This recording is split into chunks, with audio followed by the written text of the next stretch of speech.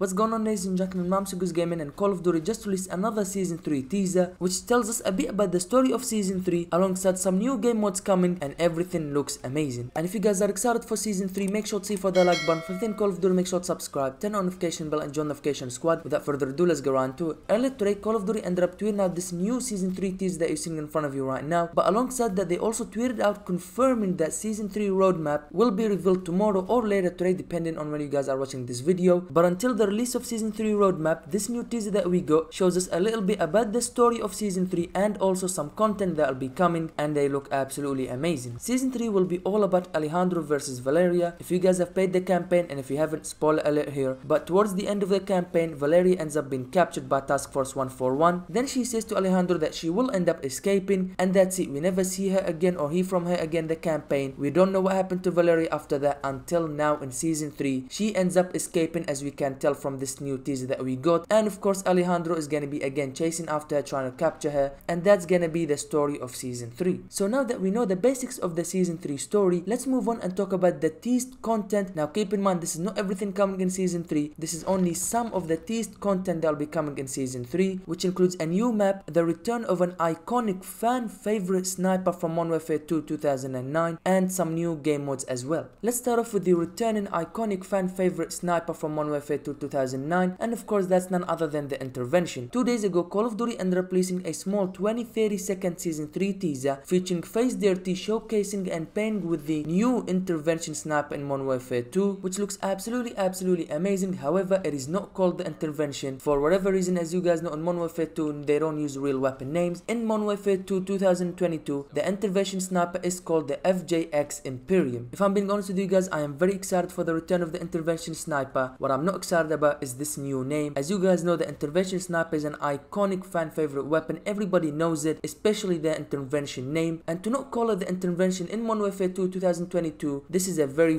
big mistake in my opinion. And I know that Infinity Ward do not want to use their real weapon names, but at the very least, this iconic weapon, they should have used the real name of it. The Intervention sniper is the most iconic weapon in the Modern Warfare series, and to not be using its real name here, that is a big mistake. Also, it is very important to mention the fact that this Intervention is not going to be the exact same copy as it was in Modern Warfare 2 2009, and what I mean by that is the sound is not going to be the same. How OP it was, it's not going to be that OP here in Modern Warfare 2022. The reason for that is going to be they have to change it, they have to balance it, they have to fit the style of Modern Warfare 2 2022, hence why it's not going to be the exact same copy of the Intervention from Modern Warfare 2 in 2009. So if you guys are expecting that this new Intervention to play the same as it was in the original game, then that's not going to be the case at all. Also, in the same teaser we got our first look at the brand new Season 3 map called Palayo's Lighthouse, which is going to be a night and rainy map. That's going to be quite interesting if I say so myself. As you guys know, I am very excited. Anytime we get new maps in multiplayer, that's going to be amazing. As you guys know, it took them 5 months until we got our completely first brand new map in Modern Warfare 2 multiplayer, so this is absolutely amazing. Now, is it only going to be this new map for Season 3? Is there going to be more? I'm not sure, but let's just hope that there's going to be multiple maps, not just one. But like I said, everything will be revealed tomorrow with the Season 3 roadmap. That was everything that was included in our first Season 3 teaser, but then a day ago we ended up getting a second teaser, and this one confirms the 2 new operators for Season 3, and of course it's going to be none other than Alejandro and Valeria. This whole season is centered around Alejandro and Valeria, and of course it makes sense that we get them as operators. Finally, okay, finally, after what is it now, 6 months, we are finally getting all the base campaign characters into multiplayer and Warzone 2. The only character left is of course Soap, and hopefully he releases in Season 4. These base characters definitely should have been in multiplayer from the beginning, but the good thing is they're actually starting to add them now, and as I always say, better late than never. And that was everything that we learned for our second Season 3 teaser. Now let's move on and talk about this new teaser that we got today.